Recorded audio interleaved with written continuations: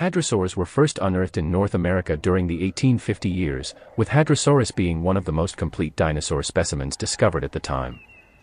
It also became the first dinosaur skeleton to be mounted for public display.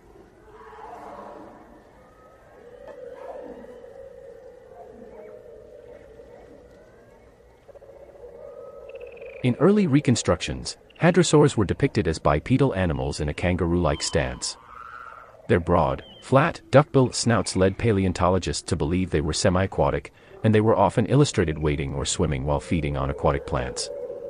Although crested hadrosaurs like Parasaurolophus have become iconic members of the group, EDMONTOSAURUS ANNECTENS has seen the most significant changes in scientific understanding.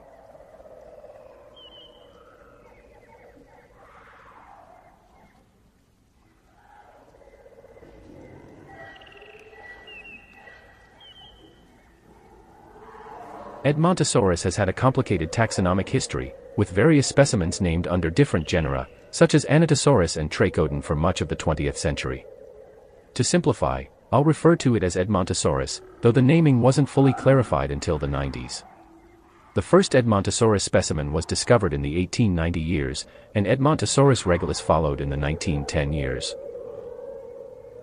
For much of the 20th century, it was reconstructed in a tripod-like posture, believed to be highly aquatic. A well-preserved, mummified specimen reinforced this idea, as skin impressions around its hands were interpreted as webbing for swimming. This mummy also revealed delicate skin covered in small scales, with clusters of larger scales, and a possible skin frill running down its neck and back. By the mid-60s, during the dinosaur renaissance, the view of hadrosaurs as aquatic animals was overturned. Evidence from their anatomy, stomach contents, and fossil environments indicated they were fully terrestrial herbivores. They likely walked on 4 legs but ran on 2, with discoveries of nesting colonies in the 70s revealing their social behaviors and parental care. From the 90s onward, new mummy specimens of EDMONTOSAURUS and other hadrosaurs provided further insight into their soft tissue anatomy. Their necks and tails were more muscular than skeletal remains suggested, and the frill along their back might have been segmented. The webbing on their hands turned out to be more of a fleshy mitten that helped bear weight, and instead of the broad duckbill, they had large, hooked beaks, giving them a more horse-like appearance.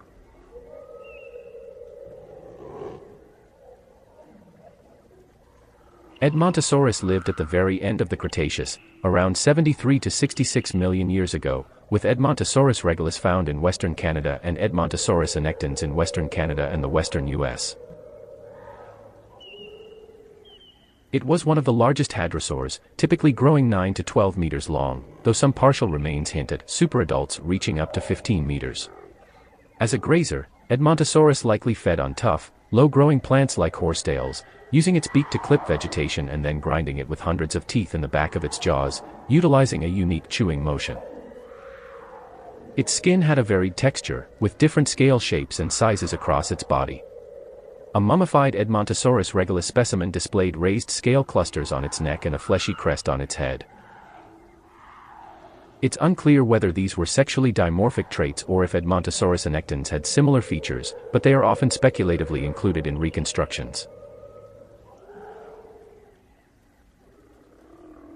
Despite being one of the best-known non-avian dinosaurs, EDMONTOSAURUS continues to reveal surprises. Ongoing research on a specimen known as Dakota led to a 2019 tease by the North Dakota Geological Survey of a discovery, a large, hoof-like nail on the front of its hand. This suggests EDMONTOSAURUS might have been more adapted for quadrupedal movement than previously thought, although official findings on this are yet to be published.